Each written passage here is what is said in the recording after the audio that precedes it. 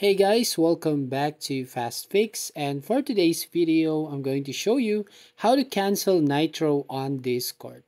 So first, all you need to do is open your Discord app on your mobile, and then tap on the profile icon at the bottom right corner of your screen.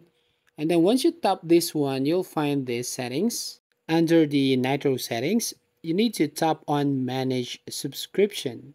And then you will find a message here saying under the billing information saying your subscriptions will automatically renew on November 19, 2022 and you'll be charged $9.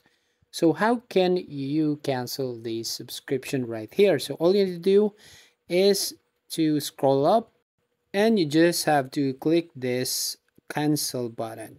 And then a message shows up here for the confirmation saying cancel your subscription. Are you sure you want to delete your subscription? You won't be able to reactivate it from your mobile device unless you switch to using Google Play. So once you've done, you can now tap this cancel subscription, and finally, you're now unsubscribed to Nitro on Discord. So that's how you basically cancel Nitro on Discord.